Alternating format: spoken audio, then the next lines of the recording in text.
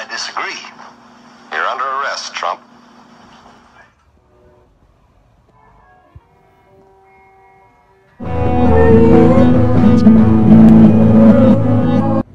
How do you get through a border wall? Don't give up. Don't allow it to happen. If there's a concrete wall in front of you, go through it, go over it, go around it, but get to the other side of that wall. I am the only one. Trust me. I can build a wall around your homes that nothing will penetrate. What do we do? How do we save ourselves? You ask, how do you build that wall? You ask, and I'm here to tell you. You're a liar, Trump. You're a liar, Trump. You're a liar, Trump. I've done all I can for Talpa. Figure it's time for me to be moving on. Well, I think you ought to wait.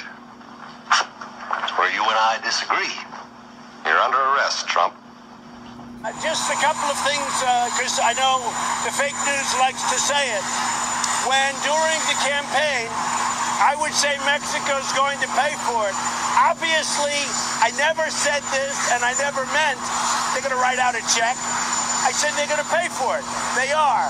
They are paying for it with the incredible deal we made called the United States, Mexico, and Canada USMCA deal.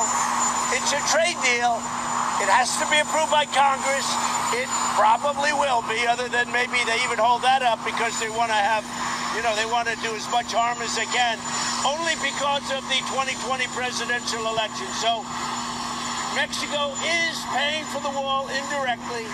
And when I said Mexico will pay for the wall in front of thousands and thousands of people, obviously they're not going to write a check, but they are paying for the wall indirectly many, many times over by the really great trade deal.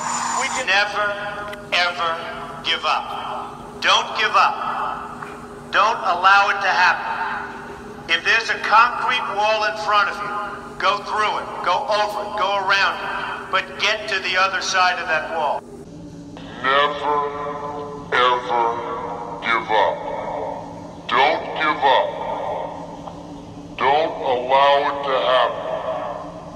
If there's a concrete wall in front of you, go through it, go over it, go around it, but get to the other side of that wall. You're under arrest, Trump.